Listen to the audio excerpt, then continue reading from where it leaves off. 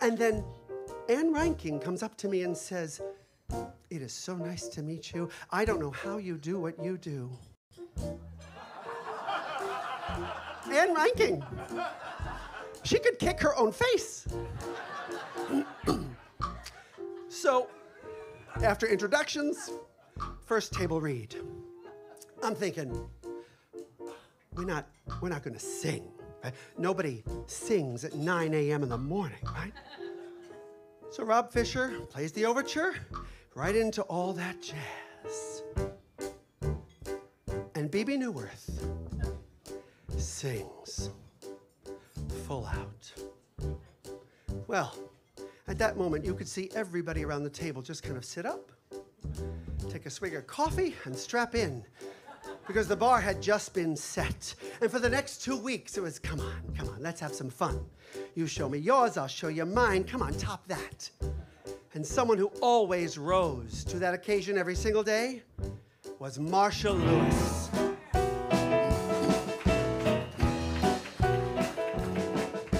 Got a little motto, always sees me through. When you're good to mama, mama's good to you. There's a lot of favors I'm prepared to do. You do one for mama, she'll do one for you. They say that life is tit for tat, well, that's the way I live.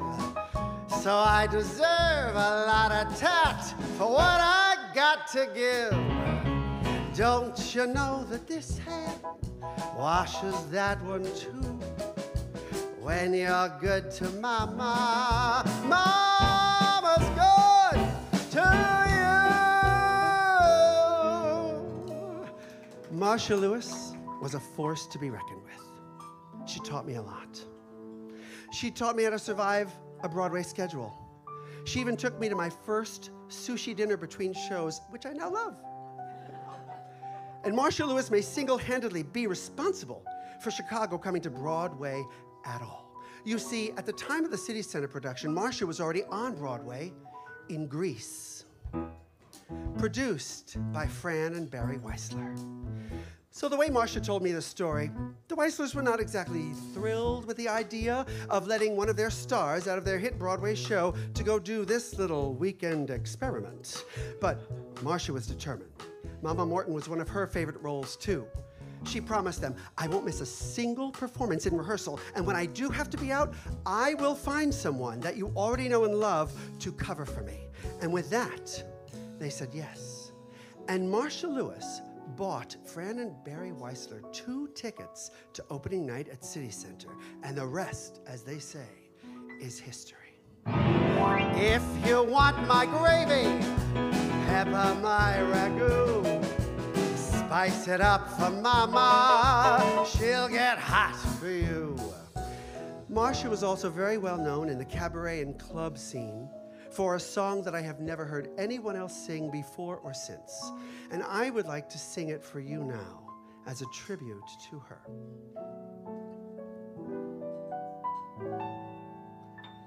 For years I reigned in Fairy Dell, Chelsea. I waved my wand, I waved it well.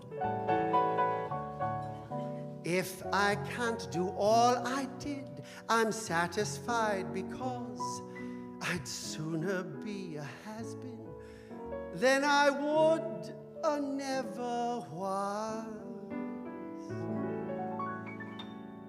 Nobody loves a fairy over 40. Nobody loves a fairy when he's old. He may still have a magic power, but that is not enough. They like their bit of magic from a younger bit of stuff. When once your silver star has lost its glitter and your tinsel looks like rust instead of gold, your fairy days are ending when your wand has started bending. No one loves a fairy when he's old. can remember my youth. My wand would rise at the slightest provocation. All the little fairy boys would ask me for a stroll. But nowadays, more often than not, I'm mistaken for a troll. When once you've lost your little fairy dimples, and the last spell that you cast was long ago, you stand there shouting, "What-oh?" But they all pass by your grotto. No one loves a fairy when he's old. So what's the one conclusion, if I may be so bold? No one loves a fairy when